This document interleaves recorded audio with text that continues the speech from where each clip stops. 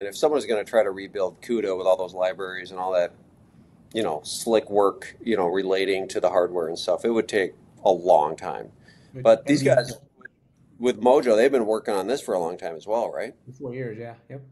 4 years. And not only that, I mean, these are the top people that know how to write really fast software that squeezes every ounce of power in that hardware. I mean, these aren't like, your average programmers. These are like the top 0.01%. Like, these are the most elite people.